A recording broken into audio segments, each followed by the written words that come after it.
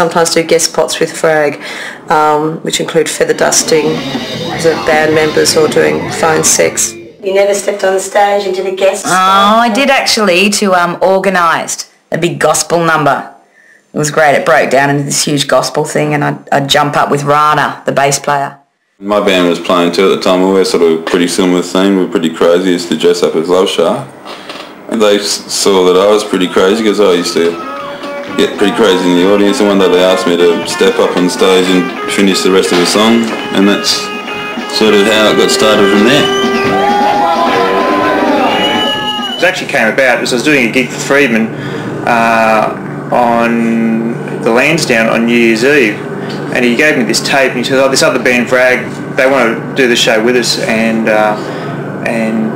they haven't got a drummer, the drummer's left. I said, yeah, you want to do 2 gigs on one night? I thought, oh, sounds like a good idea. So they gave me this tape, and I remember getting the tape and playing it and just going, this is the most god-awful sound I've ever heard, straight up. And I thought, but there's something that just is dragging you into doing it. A hell of a lot of bands back then, but there weren't anything that was as visual as us, and we weren't particularly good musicians, but we were keen to have a go at everything, you know, and we'd be mixing things up, like mixing disco and rock and funk and things, and then throwing in bits of country or whatever. We had a real mishmash going on, and I thought, yeah, we'd do well, but we could never make a decent record, was the problem. We were a good live band, but as far as recordings we were terrible. We just never made good records. Frag finished up, and it was about 6 years before Machine Gun Fellatio did its first live performance. I'd like to find out about a song I heard last night at a disco party, and it goes something like this. We got to play chit-chat telling fibs. What sort of fibs? What sort of fibs did you tell? Pretty much all of them. We're musicians. Basically, we realised from an early point that what we needed to do was just start a fight for us, and you know, being who we were and having a band name like we do and the songs like we did, it was very hard to create a fight. Yeah, we have sort of got stuck with a bitch slap in the end. Yeah. When we put out the first EP, we sold in 700 copies of it because everyone looked at me and thought, what the fuck are you doing with a band like Machine Gun Fellatio? Everyone else had taken us these big lunches, and they'd really just thrown money at us to try and get us. It was, I don't know how many meetings we did, but they were just like, oh, we want to change this, we want to change that, and then we go away drunk and eating these big meals, and he turned up and we sat in this cafe, and he turned up, walked in and said, right, I got 5 minutes, I love your album, I'm going to make the world, everyone across the road to you. I think Motherfucker is the first single. I signed Regurgitator for I sucked a lot of cock to get where I am. You know I'm your man. I'm going to play it to James this afternoon, James Murdoch. And he just walked out, got up, and we had to pay for his bloody coffee and lunch. Well, how many bands out there are going to call themselves Machine Gun Fellatio, you know? You know what I mean? It's like, it was irreverent, and, you know, I'm a fan of that kind of stuff. When we signed the second deal, we said we're not going to sign unless we get Love Shark cutouts. You know, that was clause 22 of the contract. That was very, very important to have that. And that was the only point we wouldn't negotiate. How long did it take for them to actually come up with that? They were actually late. It took them a month. We could have walked with the advance because they had to hand cut them, which was nice. You want to sign a band who's got a vision for themselves, and those guys had a vision for themselves, full stop, you know. I was like, I'm impressed, you know. It was the booking thing that was more of a amazing thing to me at the time, because we never played live, and suddenly we had this reputation as the best live band in Australia, and we were. It just happened to be all in our own heads. It went downhill once we actually started playing live, but God, we were good before we started. We've done some shows in Sydney, and they've been quite good shows. You know, we were quite comfortable playing live. We knew we were doing the right thing. But the first time we played in Melbourne was the first time that we'd actually played in front of the record label, our publishing company, who'd signed us on the same day, as well as our booking agent, who'd pretty much signed up with recently as well. So there's 3 organisations who'd never seen us live and committed themselves to us. And it was possibly the worst show that we've ever played. It was just completely awful. Everything that could have gone wrong went wrong. I was horrified. I remember just looking at them going, what the fuck have I done? You know, this is really fucking bad cabaret. But then I kind of like, you know, as every A&R guy does, I looked around the audience, you know, and people were actually like talking, and they're like talking about it and enjoying it.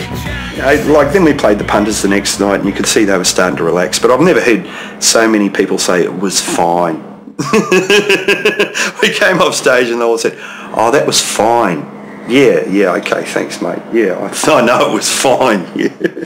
I was a very bad keyboard player for a couple of dodgy bands, and suddenly I was fronting this thing, and we had the Primus national tour, and I was a lead singer, and I couldn't sing, I couldn't lead.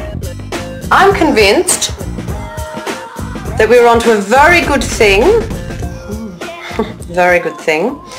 when we got such a negative response from the Primus audience. We got on stage at the Theberton Theatre in Adelaide, which held about, I think, 2,000 people. It was packed. And they just started yelling out, "Fuck off, fuck off, fuck off." And we're like, oh, they hate us, you know. We just got really freaked out. Pretty intensive, because we were playing to an audience that wasn't there looking for a freak show. They were looking for a hardcore rock, you know. And there were lots of young blokes, and just like, they want things delivered pretty fast, and they want it, you know, to be pretty cool, you know. We were fucked, they knew it, and they hated it. I must say, I kind of giggled in the wings because it just seemed so ludicrous, but I did feel sorry for Pinky and Chit Chat and the boys out there, because as soon as they got out, they were just bombarded with ice, plastic cup. This was Chit Chat's fantasy. We're going to be a famous rock and roll band, and frankly it wasn't working out. And you couldn't help, well, I couldn't help but laugh, because they'd be up there singing songs like I Dance Electric and trying to get on with the show. Not quite proving they weren't puss, but keeping their dandyism and showgirl upness. I remember thinking maybe it's just an Adelaide thing. You know, in Sydney they're going to love us. In Sydney they fucking hated us 10 times more. My part was easy, because I came out and did Motherfucker on a Motorcycle, which was the one song of the entire set that some of them had heard of, and also got my tits out, which they absolutely adored.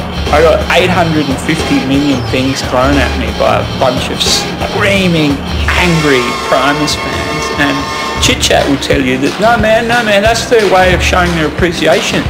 So I came out the second night in Sydney, and it was funny how my dress started to change too, because whereas in Adelaide I'd started with pyjamas and a beehive wig, I think by the end of the tour I ended up with a white singlet on and shorts, and scrawled on the white singlet was "Picky as a cunt." We found out that Primus have a website called primussucks.com, and this is this whole yelling out this abuse as part of their show, and we had no idea. So when we came out the next show, we're saying, "We're Machine Gun Fellatio," Pinky's saying, "We're Machine Gun Fellatio, and we're fucked."